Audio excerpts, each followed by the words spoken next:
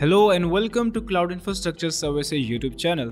In this video, we are going to talk about how to protect your WordPress website from brute force attacks. We are going to cover some of the best practices that can help secure your WordPress website from different types of brute force attacks. So, the first thing is that why should you even worry about brute force attack? Basically, nowadays preventing a website has become more troublesome than actually building one. Brute force attacks can easily steal your credentials for the administrator account, even easily shut down your entire website. So before heading inside the best practices on how to stop brute force attack, we must know what a brute force attack actually is. So basically, brute force attack is a cyber attack where the attacker tries to access your site or find your account credentials. The attacker tries different usernames and password combinations in a sequential order until he finds the right one. For this, he can go with a manual brute force attack or an automated brute force attack. Now, the thing is that it can highly affect your business. Basically, if the brute force attack is a success, well, you simply lose the credentials to your website. And even if the brute force attack was a failure, due to the continuous login requests from the attacker, your website resources are going to get consumed, thus causing the website to crumble.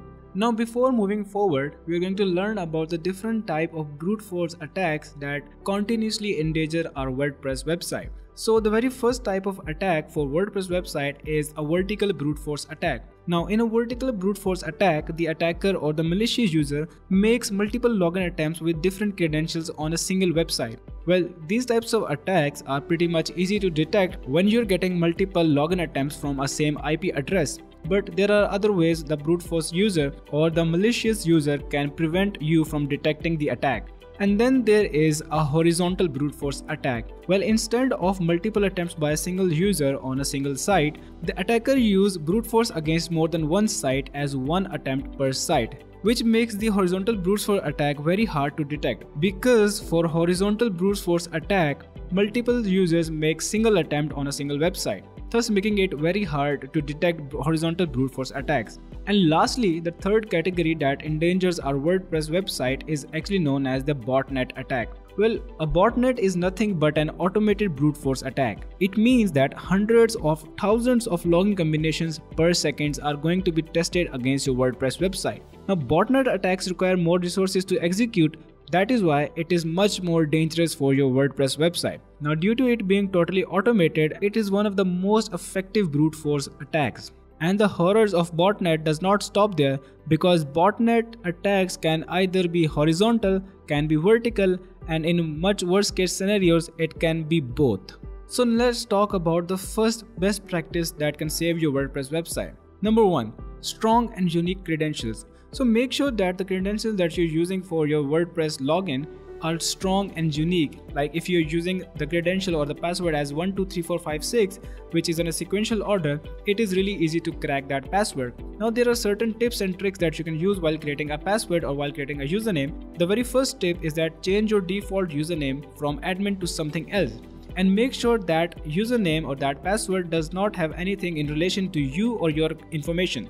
Use numbers, words, capital letters, and special characters in your password. Also, avoid using a word from a dictionary in any language, because words are really easy when it comes to botnet attacks. Botnet actually uses a library of dictionaries to test out certain combinations of usernames and passwords. And then again, don't use the same password for multiple sites. Make sure that you provide different passwords for different WordPress websites. Number 2 is actually limiting the total number of attempts a particular IP address can make for your WordPress website. Even if you have a strong password, it can be found by continuous brute force attacks. Even though it contains special letters, characters, and stuff like that, it can still be found. So make sure that you're using a plugin that helps you limit the total number of attempts made to your login page. Now, for this, you can check out the link in the description box for the Cloud Single Sign-On by Cloud Infrastructure Services.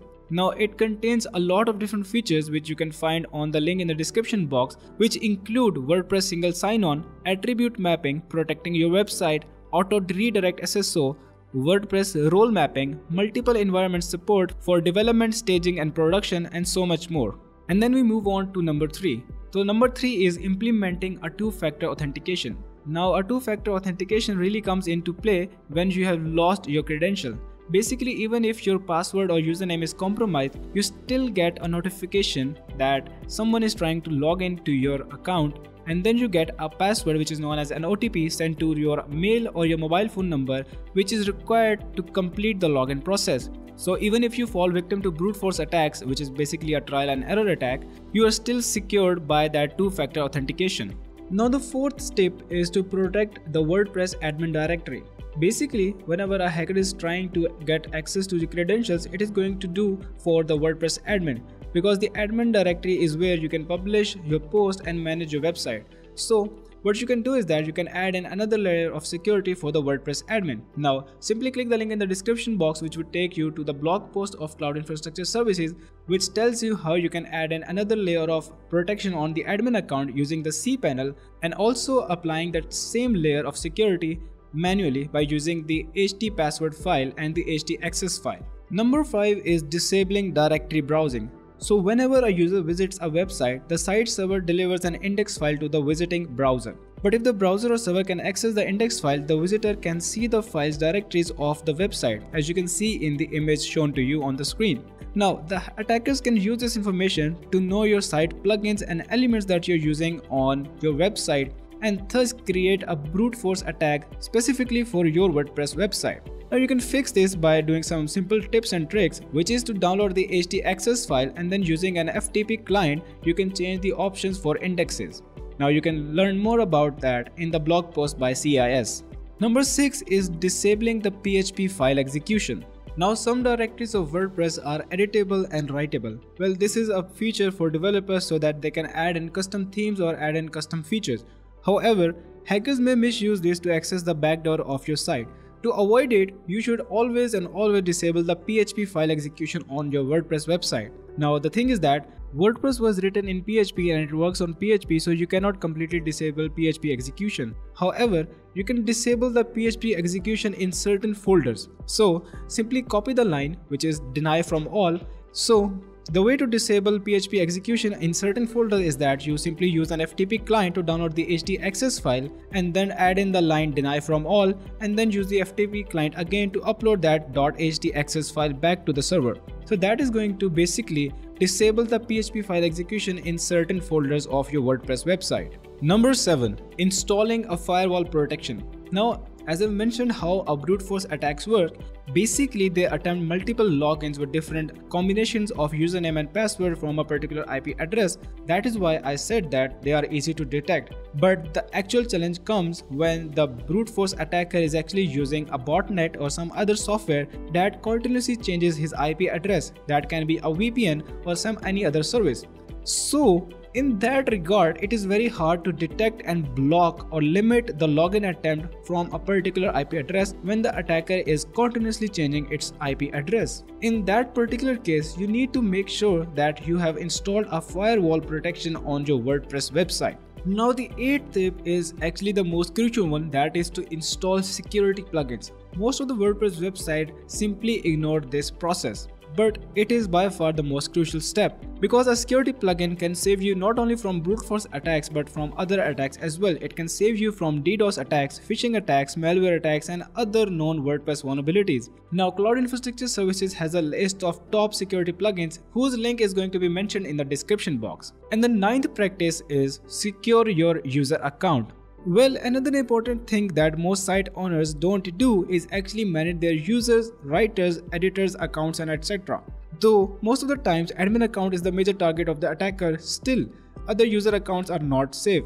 Now by getting the access to your editor account or writer account, the attacker can easily install new plugins or scam your customers in your name. So that is why you should always secure your user accounts even if they are not admin accounts. And the last practice is to continuously update and back up your WordPress website.